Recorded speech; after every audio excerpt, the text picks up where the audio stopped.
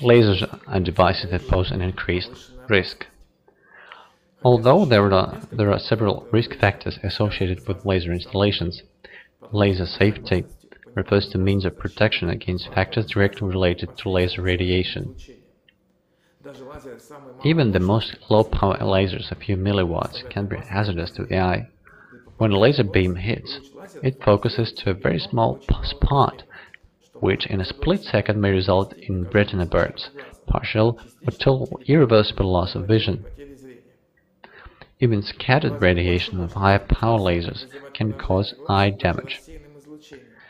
Direct, and in some cases scattered radiation of such a laser can cause skin burns and presents a fire hazard. There are several classifications of lasers by hazard type, the most common of which is the international classification, very close to ours, but slightly more convenient. Class 1 includes all lasers and laser systems of very low power, unable to create radiation level dangerous to the human eye that do not pose any danger, even in long-term direct observation by the eye.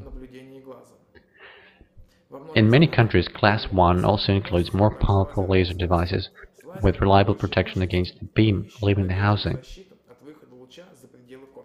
Class 2 includes low-power visible lasers that can cause damage to the human eye if a person looks directly at the laser for a long period of time. These lasers should not be used at the level of the head. Class 2 typically includes visible lasers up to 1 milliwatt.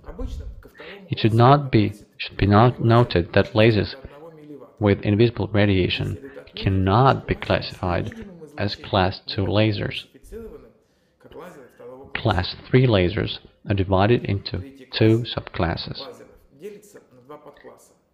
Class 3A includes lasers and laser systems with visible radiation which usually are not dangerous if you look at the laser with the naked eye during a short period only, usually at the expense of the eye blink reflex, and can be dangerous if you look at them through optical instruments, binoculars, or a telescope. They are usually limited to a capacity of 5 milliwatts. And Class B, 3B encompasses lasers and laser systems that pose a risk if you look directly at the laser. The same applies to the specular reflection of the laser beam. A laser rates as Class 3B if its power is more than 5 milliwatts. It approximately corresponds to Class 3 in Russia. The most dangerous lasers belong to Class 4.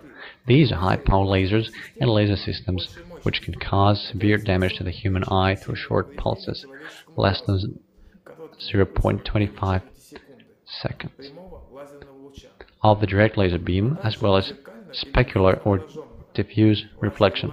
Lasers and laser systems of this class are capable of causing significant damage to human skin, as well as having adverse effects on flammable and combustible materials.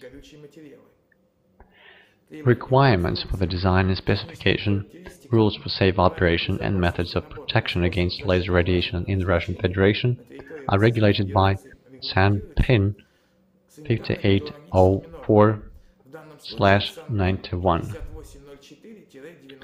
Administrative liability is provided for breaking SAN-PIN rules for laser operation or for the sale of products that do not meet the requirements of this document. In the event that a violation of the rules for handling lasers has led to personal injury, criminal liability is provided. Laser hazard can be defined without any special equipment. Super powerful laser pointers, handmade red lasers from CD, DVD, or any laser which has a beam clearly visible from this side, usually referred to Class 3B. Any laser that can burn something always refers to a class not lower than 3B. If a laser is invisible, it cannot refer to Class 2 or 3A. It's most likely that it refers to Class 3B. If a visible laser has a capacity of 1 to 5 milliwatt, it refers to Class 3A. A CO2 laser is always a Class 4. And of course, there are very A few simple rules that can help avoid unpleasant situations and preserve the health of both you and others. Always make sure that the beam does not go out the window, because you never know where it will get in the end and what the consequences will be. Never point any laser, even a low power one, towards people, animals, and vehicles, especially aviation. Wear protective goggles and hand out protective goggles to anyone who you want to demonstrate your laser installation to. Keep in mind that welding goggles, sunglasses, and handmade tinted glasses will not help. If there are no goggles, attach the laser firmly on the table and restrict the beam path with a non-shiny screen. It is best to send the beam into a light trap, a non-shiny tube rolled into a spiral. If you don't have goggles, do not put any random objects in the path of the beam, as the reflection can hit the eye. Make a laser lock with a key switch as required by sandpin, or keep the laser in a safe place. For example, a lockable drawer. This will help against children and curious visitors. It's extremely dangerous if a powerful laser pointer turns out in the hands of a person who does not understand its danger.